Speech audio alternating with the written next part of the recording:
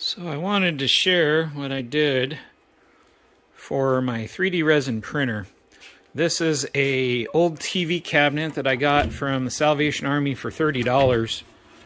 And I know that you can use tents like this and like that one over there.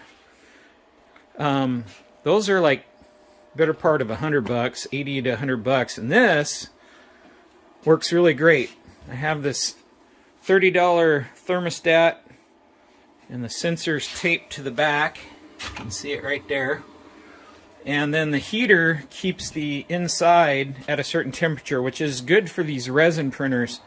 The resin printers here, if the resin isn't between like 68 and 78 degrees or so, it doesn't print well. So by keeping this in here, the other thing, I got these in here because I've noticed that the alcohol rinse, when you're rinsing your print, if it's cold, it doesn't rinse it off right. It kind of makes it tacky afterward.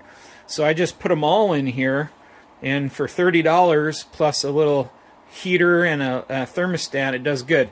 Let me turn this on and show you guys in here.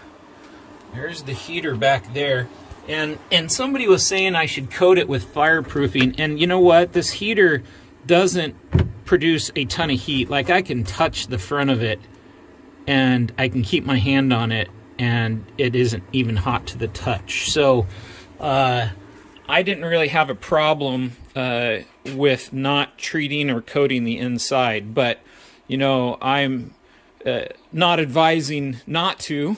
You know, approach with caution whenever you're using heated enclosures. So anyway, I just thought I would share this cabinet, and you can see I keep my resin up there. There's the empty resin bottles, some stuff I've printed, and there's even storage down here. And I keep some of the extra equipment and gear down there.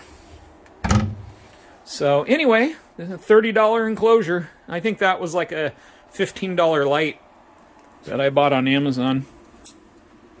So anyway, just thought I'd share that.